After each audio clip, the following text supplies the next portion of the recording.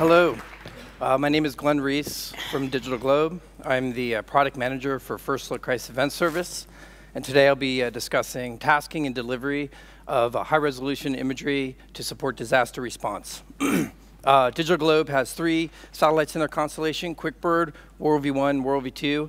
The combination of these satellites, we can collect over 2.1 million square kilometers a day. That's equivalent to 50 Switzerlands. That'd be a lot of chocolate. Our crisis event service, First Look, leverages this constellation to respond to natural disasters, man-made crises, political situations around the world.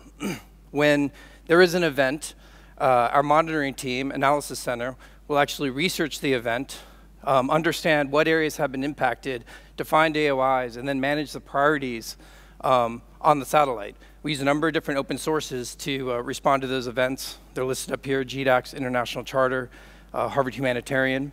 In addition, in the future, hopefully this month, we'll be releasing our firstlook.rss, which will provide information about what AOIs we're going to be focusing on, some high-level information about the different disasters.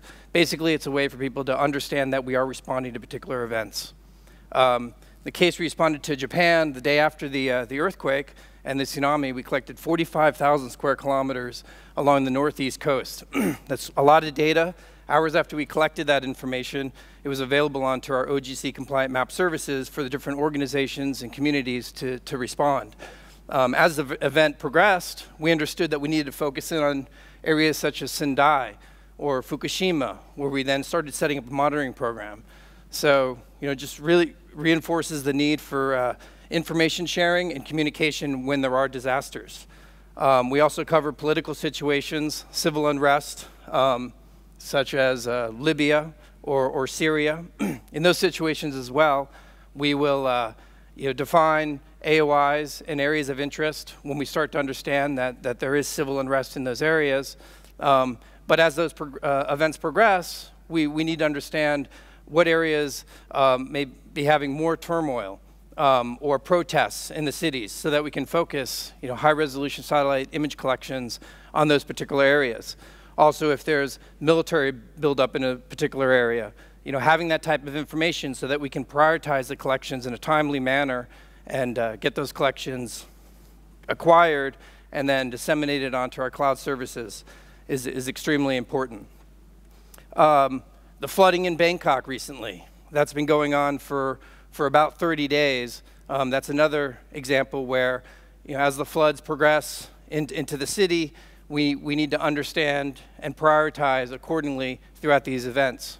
Initially, when Bangkok kicked off, we had information through our collaboration sources that North Bangkok was going to be impacted, and so we focused on North Bangkok. More recently, no, this is not a harbor. This is actually an international airport. The international airport, well, it's the older international airport in Bangkok, Thailand, completely underwater and remains underwater. But having that type of information to respond to events is extremely important to us, and that's what the Analysis Center focuses on. Most recently, we responded to Turkey, established AOIs for Ericsson vans, and even more recently have extended the activation to focus our satellites on these areas because we had another earthquake in that area. As we collect imagery in these locations, we try to extend it through the period that people are actually responding. So this particular image is Eric's refugee camps in those areas. The imagery is 50 centimeter, extremely useful, but a smaller footprint. Another reason why it's important to really understand what areas are impacted and what areas we should be focused on. Additionally, the imagery, once it is collected, does go onto our OGC-compliant services. I think it's extremely important to point out how key it is to be interoperable in the community. So we support this. We support building out OGC platforms so that we can plug into the community's workflows, enable different workflows, and make location counts. This is an example of OSM using the Turkey imagery to respond to that particular event, build out vector roads, update the information so the community has the most updated information. Imagery that's collected through this platform can be available 2 to 3 hours after it's actually been collected.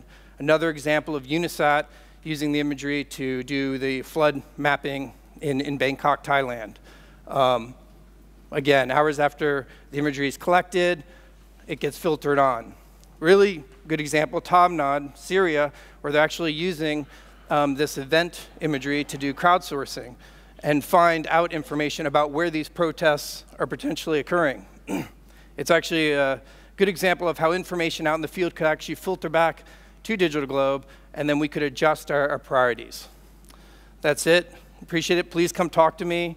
We have a booth out there, and I'd welcome your feedback, and definitely interested in other ways we can support the community. Thank you.